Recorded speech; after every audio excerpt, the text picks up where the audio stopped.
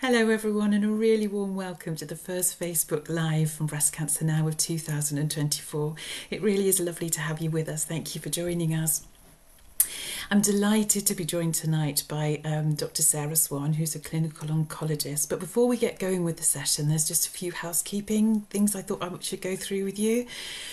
We have received some questions in the chat beforehand, so we'll try and get through as many as those as possible. But as our session goes on, if you have any further questions, please do write them in the chat. We'll do our best to answer as many of them as we can. If we run out of time tonight, then what we'll do is we'll write a written reply to them in the next few days. Okay, so you should get a reply by the end of the week. There will be an evaluation form for tonight. Your comments, your opinions are really gratefully received.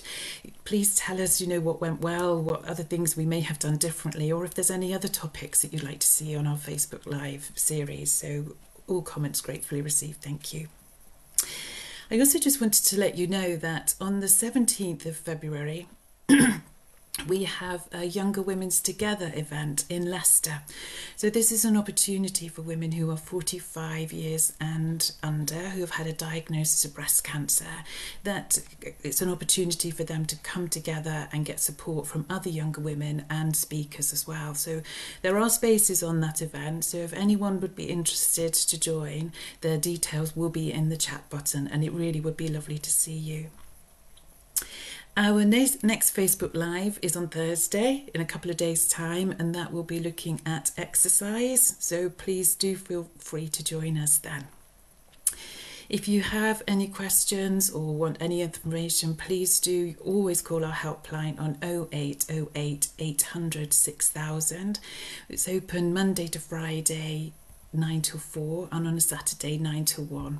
And the team there will be very pleased to answer any questions you may have about anything related to breast cancer. So without further ado, it's my absolute pleasure to welcome Dr. Sarah Swan, our clinical psychologist. Hello, Sarah. Hello, Vic. Thank you so much. It's such a pleasure to be here. Well, it's an absolute honour for you to join us. Thank you. And I think, Sarah, certainly from the work we see on the calls we get from the helpline and the written questions we're getting from Ask Our Nurse service, the psychological impact of breast cancer is really huge, isn't it? So I just wondered if you can tell us a little bit about, your background and why this is of special interest to you. Yes, absolutely. So I'm a consultant clinical psychologist. I worked in the NHS for around 25 years, but I left the NHS in 2019 and I now work in independent practice. So I've worked with people with a range of mental health and emotional difficulties. And currently my work involves individual therapy and supervising other psychologists. I also do training for businesses in relation to emotional well-being. And I also work for one of the psychology professional organisations, the Association of Clinical Psychologists. And I'm trained in a number of different psychological therapies. And I came across acceptance and commitment therapy a few years ago, and it really resonated with me. I found this really personally helpful when I was going through a difficult work situation at the time when I did the training. And then in 2019, I was diagnosed with breast cancer. And that's when my skills in this therapy really came in useful for me personally. I'd had really excellent treatment through the NHS, and that was during the pandemic as well. So, I really can't fault the treatment I received. But what I felt was that the emotional impact wasn't necessarily considered as much as I thought it should be. And I did make use of the Someone Like Me service through Breast Cancer Now, which I think you'll probably explain to people if they're not familiar with it. But I found that so useful to be able to talk with someone who's been through something similar themselves. And I had surgery and chemotherapy and radiotherapy. And at the end of my treatment, I was offered a follow-up call, and I was sent a form in advance that I could go through and sort of tick any of my current concerns, anything that was worrying me. And I kind of thought, oh, great, this is going to be really my opportunity to talk through how I'm feeling emotionally. But I felt that the professional I spoke to it felt like they couldn't really hear my distress, couldn't really sit with it, couldn't, allow me the space to talk it through.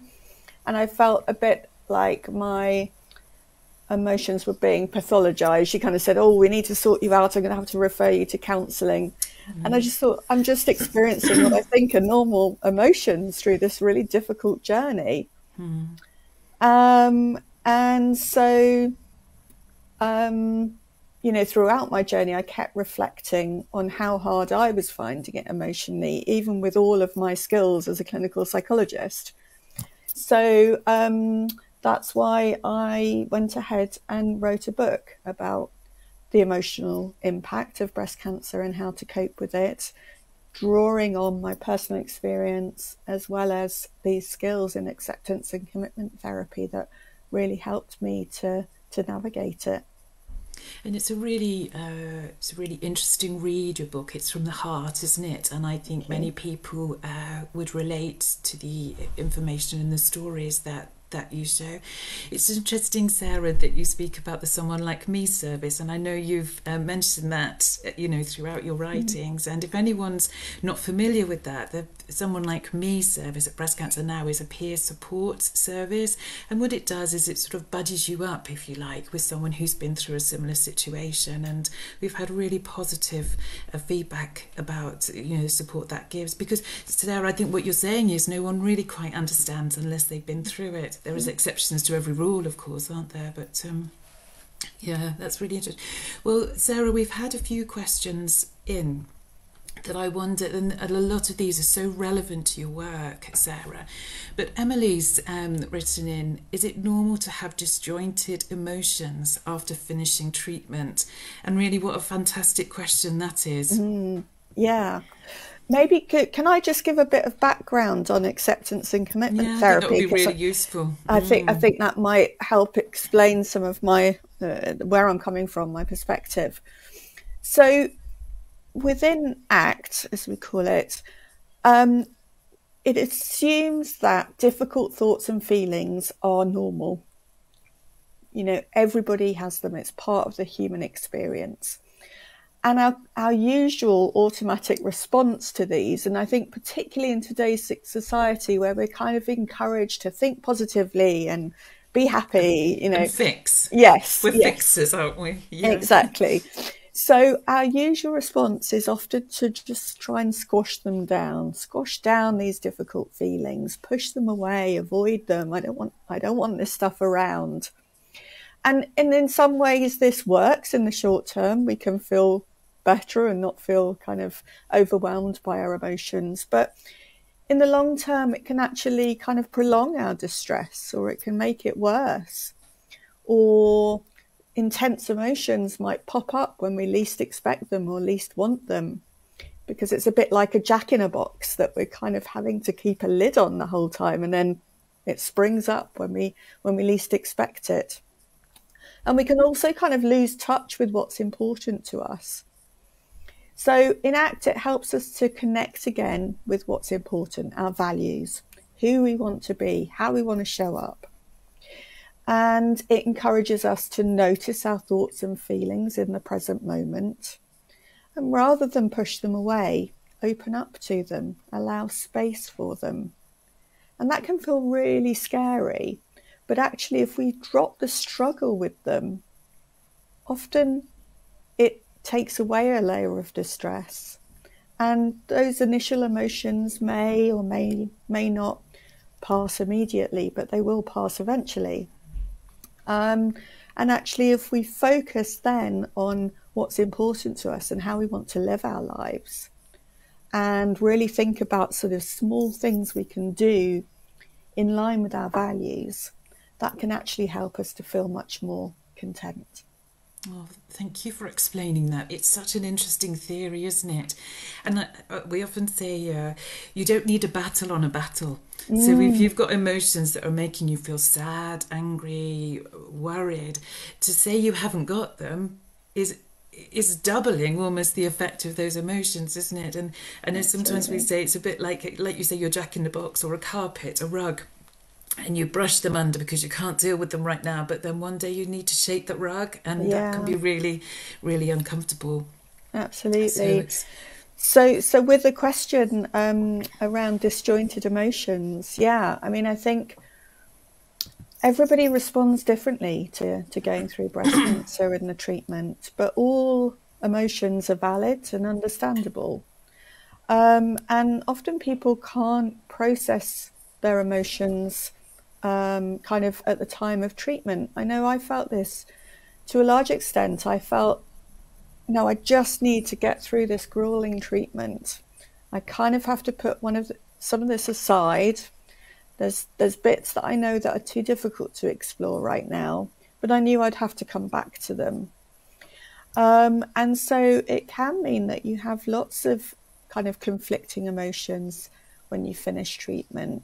There might be, some sense of relief that you've got through it, and that can be exacerbated by other people saying, "Oh, you must be so relieved." Mm-hmm. But also there could be a big part of you where it's all really hitting you now. You've got that space to be able to really feel what you feel, and so you can really kind of connect with the distress. You can feel quite angry.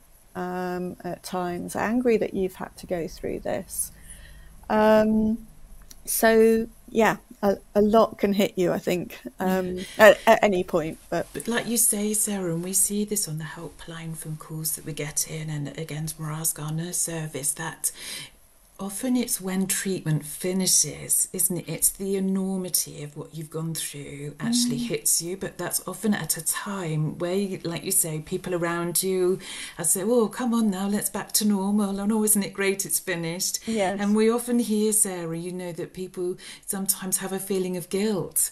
Well, I'm so lucky because I had this and I got through it. So, like you say, there's so many emotions, aren't there? Not just from ourselves, but from other people as well. Yeah, and for me, I had radiotherapy last, so I went from having daily treatment to then not having anything. I can't remember for how many weeks, but it felt a bit like falling off a cliff. I'd had this really intensive treatment period, and then suddenly I was on my own. Oh, that's how it felt. Yeah, and a lot of people explain that as intense as the treatment is, and I don't know if you're familiar with the article, it's a beautiful article written by Peter Harvey, Life After Treatment, and It's so eloquent, isn't it, how it explains really you're on that roller coaster ride, hanging on tight, and for the next treatment, but there's people around you, and it's when that treatment finishes that you get off, and we often hear that, there can often be a feeling of isolation at the end of when treatment finishes, which conflicts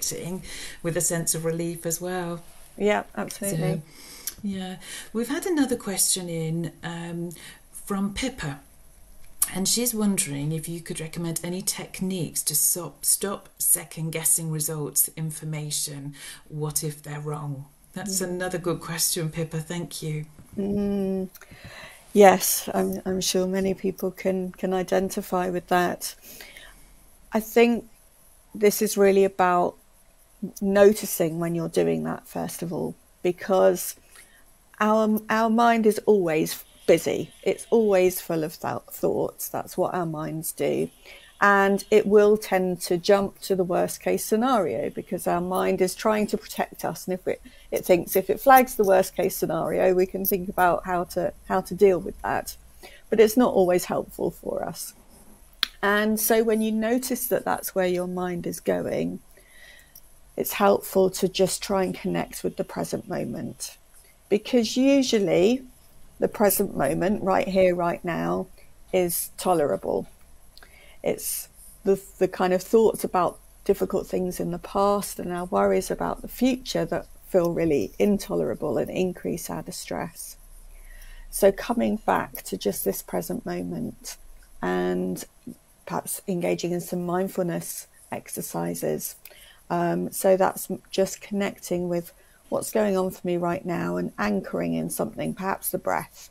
So just spending a couple of minutes just observing your breath, noticing if thoughts are coming up, but trying not to get too hooked by them. Instead, just bringing your attention back to your breathing, back to this present moment.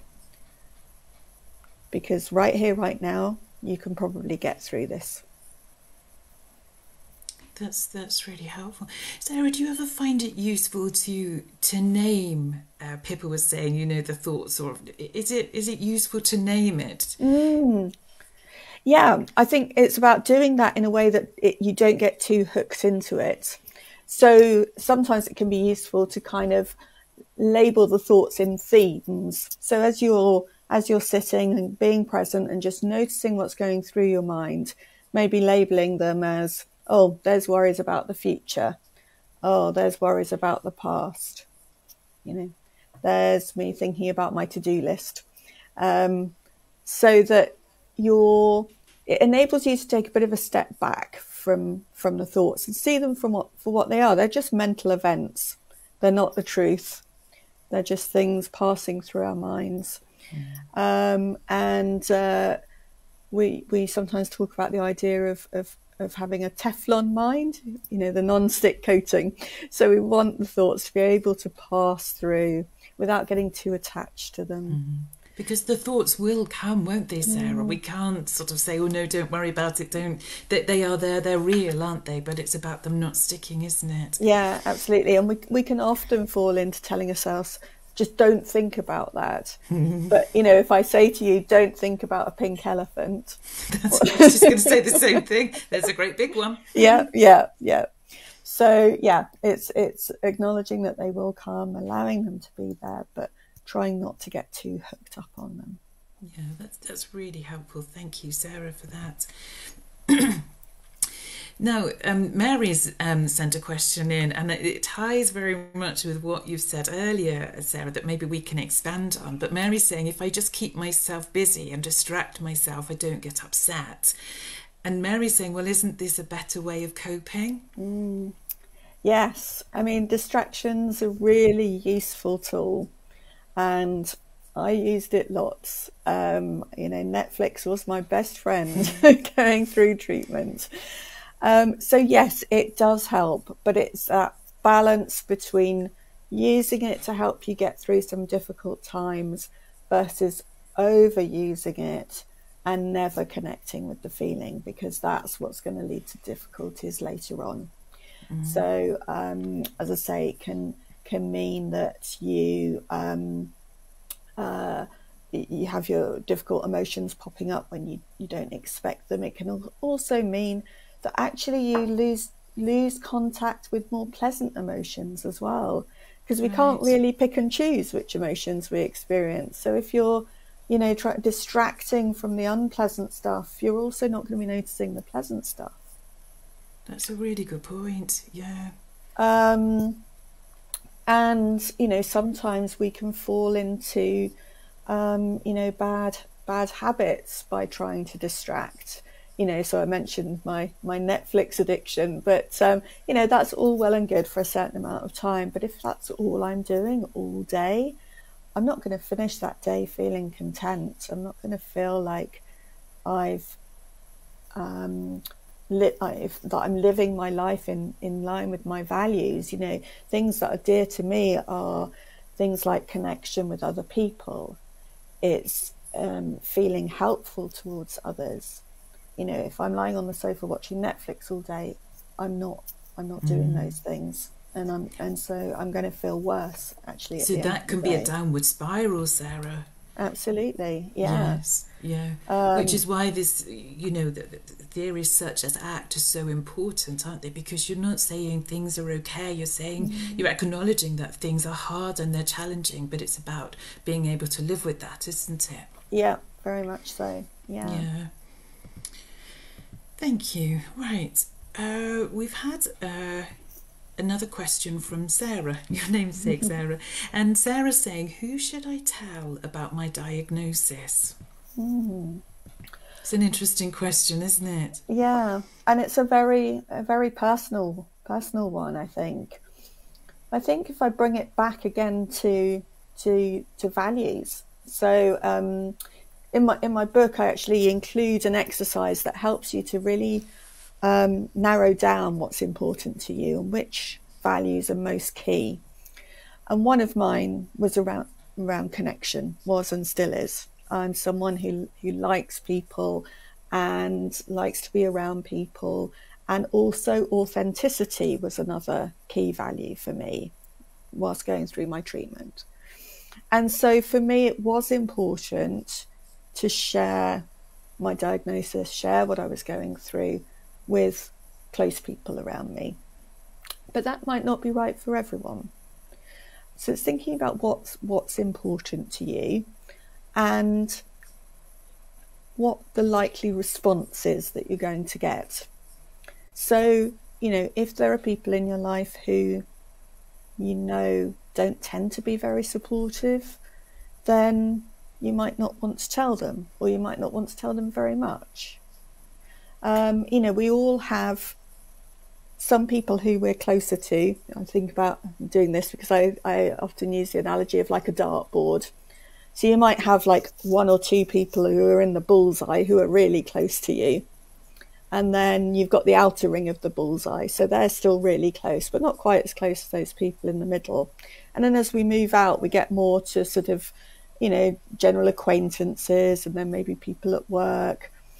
And so it's thinking about, sharing different amounts maybe with those different types of connections.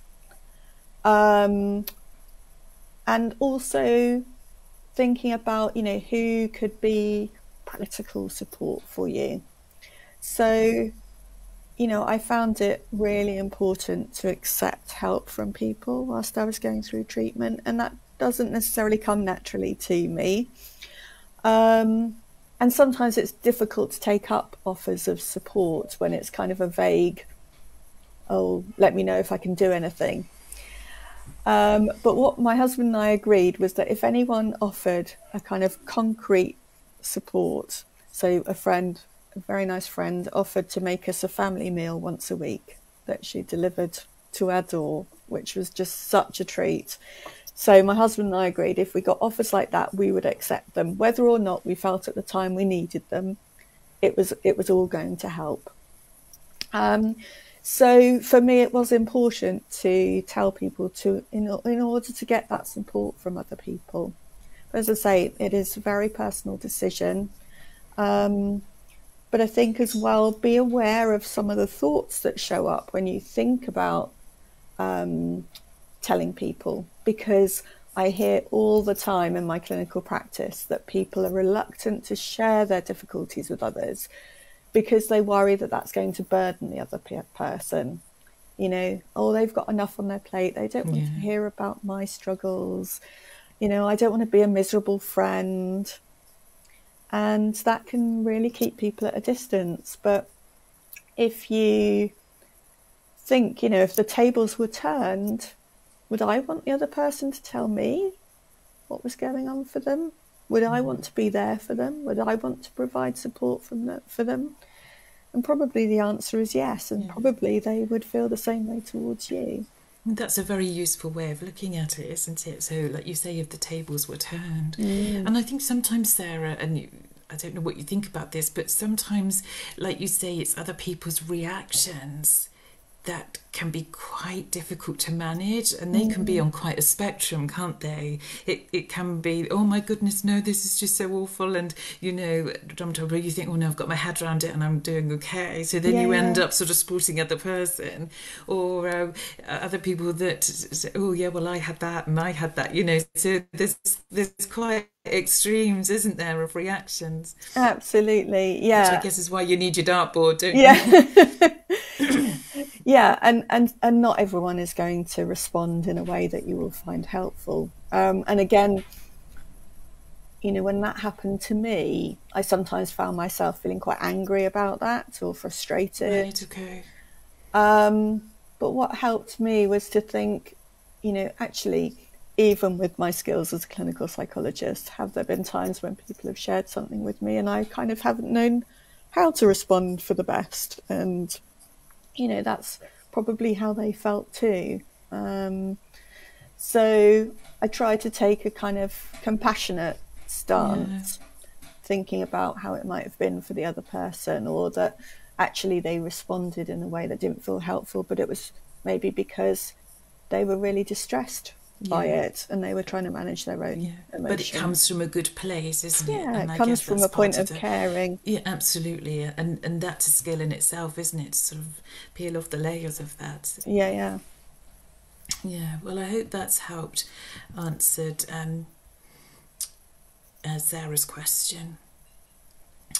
So Pam's asked a question, Sarah, and I wonder how you feel about this, but Pam's asking, is it better for my emotional well-being to stop work? Another interesting one. And I think another very individual one. Again, it comes back to thinking about your values and what's important to you. Is work and being sort of productive at work, is that something that is important to you? And what does work bring for you? Does work bring stress and anxiety? Or does work bring a sense of fulfillment, a sense of connection with others, a sense of being helpful or effective?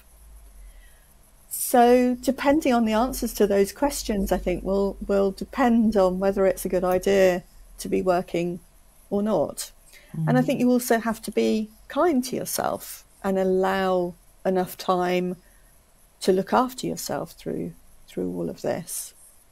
Now, you know, hopefully employers, you know, should be able to offer flexible working arrangements. So it's not just a case perhaps of I go back or I don't.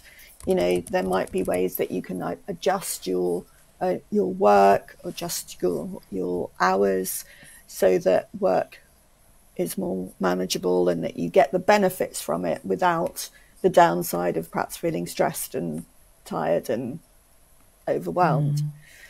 So for me personally, you know, work is a big part of my identity. I've spent many, many years training to do what I do. I really love what I do. So it was important for me to continue to work. That had to be in a much more reduced way than I would normally work. But for me, it helped me to kind of hold on to a sense of normality, as I say, a part of my identity, and to feel like I was still able to be there for other people and be helpful. And, you know, when I was sitting in my therapy room with a client, my attention was on them and their difficulties. And so in a way, it gave me a break from my own. That was your distraction, isn't it? Yeah. And it can be a double-edged sword, can't it? And I know there's an organisation called Working with Cancer that's very supportive about, you know, returning to work and, you know, you're working right. So that's always a good link. But sometimes when people feel as though they have a loss of control because of what's happening with their treatment, actually being at work is something that they feel they control, and we hear that a lot from people where they get you know, support actually from that, if you want to call it, that normality of work in whatever shape that may be. Yeah, that's really true. I think for me, enabled me to feel in control, competent. I think exercise became something that was about me kind of regaining some sense of control and feeling like I could do something to sort of support myself as well. Well, Sarah, you'll have to listen into our Facebook Live on Thursday because that's on exercise. So. Oh, fantastic. But before that, now Rachel's written a question. And I think this is such a good question, again, that we hear. And Rachel's saying, how can I deal with anger? Anger's a really tricky one because it's an emotion that lots of us find quite difficult and can judge and feel I shouldn't be feeling angry. But yeah, going back to what I said earlier about all emotions being valid and understandable and part of the human experience. Anger is a normal human emotion. I guess what can be problematic is how we deal with that anger or how we express it.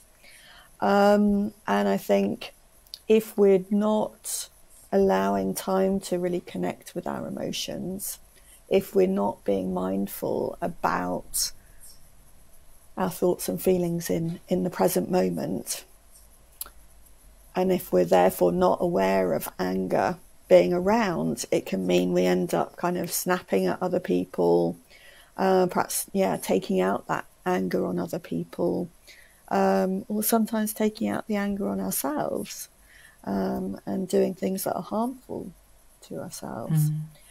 So, it's just really important to allow yourself to connect with that and to understand where that's coming from, and to let go of some of the judgments about anger. And when you say judgments about anger, Sarah, do you mean that's your own judgments, the guilt that you might feel about being angry? Yeah. You mentioned guilt. So anger would see as like a primary emotion. It's very automatic response when we feel something is unjustified, or there's someone that's sort of overstepping a boundary. It's a very normal human reaction. The guilt then comes in as a secondary emotion because of what we tell ourselves about the anger, because we say it's wrong to feel angry. I shouldn't feel angry in this situation. It's not fair on the other person that I'm angry. And so then we feel guilty. But it's the anger that comes first. But, Sarah, if someone's feeling happy, and they're really joyful and they're happy, you wouldn't say to them, could you stop being happy? No, absolutely. With anger, stop being angry. And it's quite, I don't know, I find that very interesting how, like you say, it's a very valid emotion, isn't it? So Yeah, absolutely. I was going to say, when we're having those pleasant emotions, we absolutely want to connect with those as well. It's not just connecting with the unpleasant ones. But you're right. We do make judgments of other people's anger. If you're able to be more mindful of it, you're more likely to be able to communicate that in a way that another person can hear. And they'll be able to say, I get that. I'm feeling angry. Something straightforward. So that may actually, saying that you feel angry may prevent you from snapping or something because you're not suppressing it. Is that? Yeah, absolutely. So I'm feeling angry because I'm really so frustrated and cross that I'm having to go through this. I don't know why me? Yes. That's a big question, isn't it? I certainly had that. Why me? I live a healthy life. I've always watched what I eat, and I exercise regularly, and I do all the things I'm supposed to do. So why am I in this situation? It's allowing yourself some time to acknowledge that that's how you're feeling, and to communicate that to someone who can be supportive. But then focusing on, okay, what can I do now that's going to be effective for me? So maybe I need to do something physical to get some of that anger out. Maybe I need to write about how I'm feeling to really express it. If I haven't, particularly if you haven't got anyone you can talk to, write it down. And journaling can be a very powerful way, can't it, of getting rid of the emotion, but also so beneficial when, as time passes and you look back at what maybe you've written. Wow, did I really go through that? Look at my strength and resilience. It can be quite affirming, can't it? Yeah. Well, I actually started writing the week that I was diagnosed. I couldn't sleep one night, and I just felt I needed to get up and write. So I sat on my computer for an hour or something and just wrote about, what I'd experienced and how I was feeling. And I wrote at the end, maybe this could be a book. And then it was, a year or so later when this opportunity with the Association of Clinical Psychologists came up, that I put forward my idea of the book, and they loved it. And so, yeah, I agreed to write it. And then I went back to what I'd written that night thinking, I bet it was completely incoherent and a complete mess. But actually, I went back to it and I was like, actually, this is okay. And there was some humour in there, interestingly, as well. And so, yeah, that formed part of the book. And and writing the book was really cathartic for me. Yeah. And wonderful that you can share your experiences as well, Sarah, that, you know, it's just so helpful to other people. So I appreciate that. Just carrying on from what we said, we've had a question in from Catherine. And Catherine's saying, I worry about burdening other people and bringing them down by talking about it. And that sort of links in with what you said previously, isn't it? You know, we've sort of touched on this, but I wonder what you feel about Catherine's question, if there's anything more to add. Yeah, I think it's very much, that taking the other person's perspective. If the tables were turned, how would you feel? But also, you might be underestimating how that other person is able to hear what you've got to say and to be able to sort of shoulder that for you. Doesn't necessarily mean that they're going to be brought down by it. That actually they might get some fulfillment from being able to support you. So it might actually be a positive thing, not a negative thing. I write in the book about how one of my very good friends came with me to one of my chemo sessions, and she was going through a really difficult time at the time, and she ended up talking to me about her stuff and crying while sitting next to me whilst I'm having chemo. And she was saying, I'm so sorry, this wasn't how this was supposed to go. I'm supposed to be here for you. And I said, it is absolutely fine. It's really nice for me to still feel like I can be a support to you. Yeah, so, very much so. There's a concern maybe that the relationship becomes one-sided. So I think if you're trying to ensure as well that in your interactions with others, you are talking about other things other than your cancer as well. You are asking about them, how they're doing, what's going on in their lives. You are maybe able to connect with some humour. I think all that is going to mean that the person doesn't feel overly burdened by you sharing. And Sarah, you say about humour, and it is okay to laugh, isn't it? It almost seems a bit rude, no, we can't laugh because this is really a life-challenging moment. But actually, the pleasure and the joy of laughter can be huge, can't it, in the face of adversity? Yeah, very much. I mean, I tend to be quite a cheerful person generally, I would say, and I can't say I was as much as I normally am through my treatment, but really taking any opportunities to connect with things on a more light-hearted level, whether that's, for me it was maybe playing games with my children, or playing with the dogs, or having a laugh with a friend. Yeah, very, very precious. And we've come to the end of our session. We haven't got any more questions in, so I think it's sort of quite timely that we end on that positive note. We know that worry is there for a lot of people, and we've sort of talked about that, haven't we, in the fact that thoughts are not facts, and how to use the concept of mindfulness to bring ourselves back to the present.